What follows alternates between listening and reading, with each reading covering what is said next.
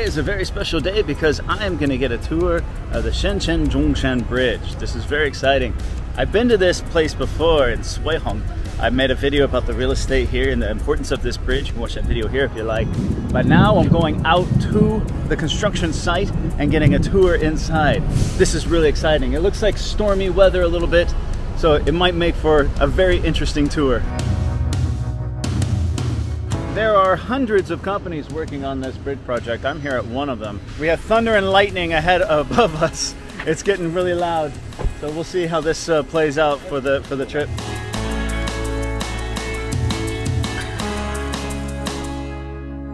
As you can see here, we have sections of the road that are being built right here on site.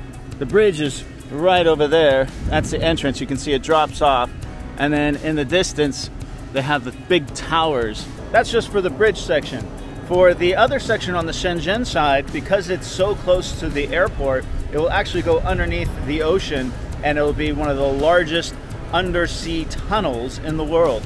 That is a completely different thing than what we see here on this side, the Zhongshan side. Both projects are going to be combined in what they call the Zhongshan and Shenzhen link. It is one of the most important infrastructure projects in Guangdong. This is all supposed to be completed within the next 3 years. If you look at the Pearl River Delta, it looks like a triangle, right? So you got Guangzhou at the tip, and then at the two ends at the bottom, you've got Hong Kong and Macau. Now you know about the Hong Kong-Zhuhai-Macau bridge. It was opened a couple of years ago. And that bridge is an important link for the future. In order to drive from Zhongshan to Shenzhen is about a 2-hour endeavor. You have to go all the way north to the Humen Bridge. And that bridge is constantly packed with cars, lots of traffic. I've done it many, many times.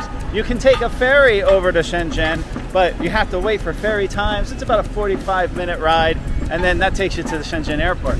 This bridge will cut that travel time down to about 20 minutes. And it will make Shenzhen, which is one of the most expensive real estate markets, give a little bit relief over to Zhongshan, which is one of the more affordable cities in the Pearl River Delta. So it's going to be commutable. This area, the Shuihong area of Zhongshan, is really the new district that is being built up in the city.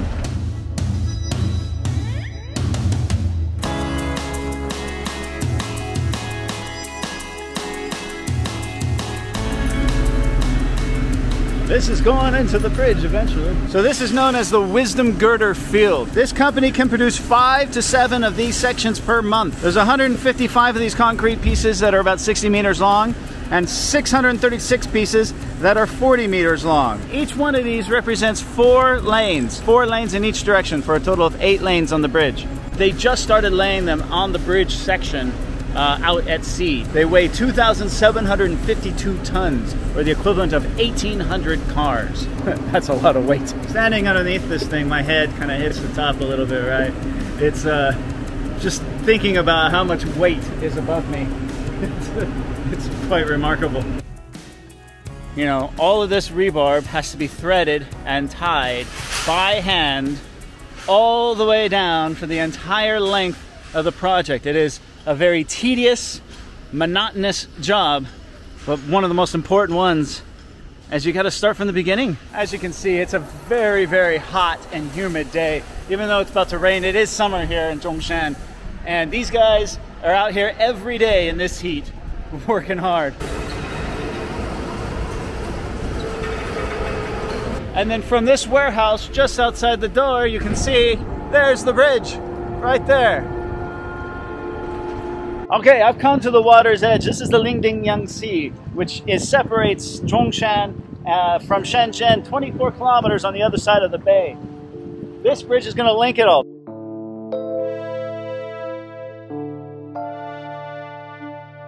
This level of access is unprecedented. For little old me, this is really a treat. But being as fair-skinned as I am, I gotta put sunscreen on. So after spending some time at the factory, now we're gonna get out on the boat and actually go out to the bridge. We're gonna go out to the islands. We're gonna check this out. I love boats. The logistics of putting all of this together really blows the mind. The vessel that we're going on is about 60 or 70 feet long. Not a very wide beam, actually. It's pretty small beam. It looks like a standard ferry boat. Looks very seaworthy. I love the smell of diesel in the morning. Headed out on the boat now. It's going to take us a few minutes to get out there. The East Island is 24 kilometers to the other side of the bay, and we're going to hit a couple of points along the way. Moving along at a pretty good crisp. As you can see, the safety is very important out here.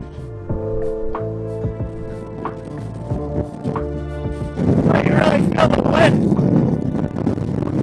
The splash from the wave is in you. It's great.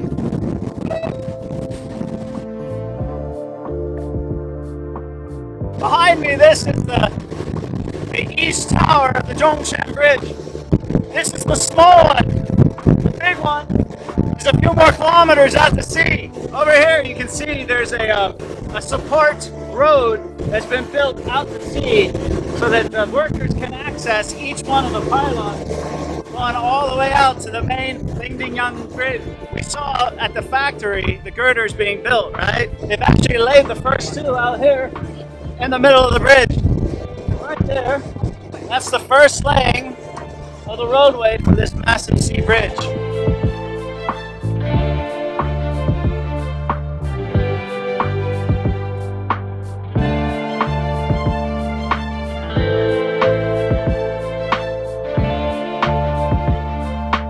They actually have a concrete factory on an artificial island out here to supply the concrete for not just the pilings, but these towers as well. These towers are approximately the same size as a 90-story office building. The whole span is 2,826 meters long, with the main span 1,666.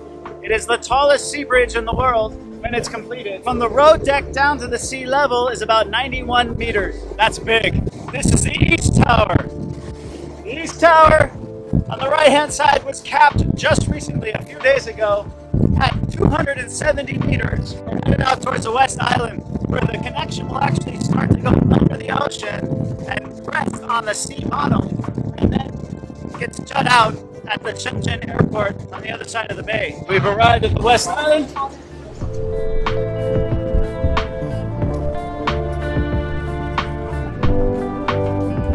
You can see I'm skipping around because I'm having a lot of fun on this one. This is a great mural that shows where we're at. All right, there, you can see there the bridge right there. That's the Zhongshan Bridge, the Guangdong Bridge. And it comes down into this island right here.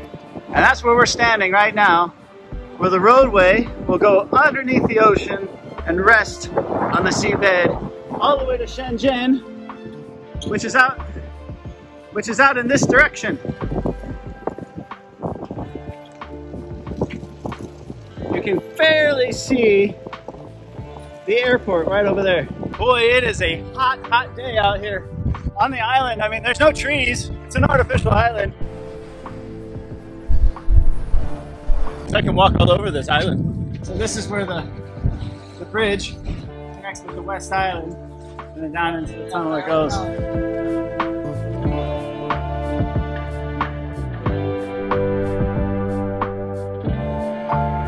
So behind this wall, you can kind of make it out two directions, one in each direction, 8 lanes going into the tunnel. This is going to be the largest underwater tunnel of its kind. It's actually 9 meters wider and bigger than the Hong Kong-Zhuhai-Macau Bridge, just about 30 kilometers south of us.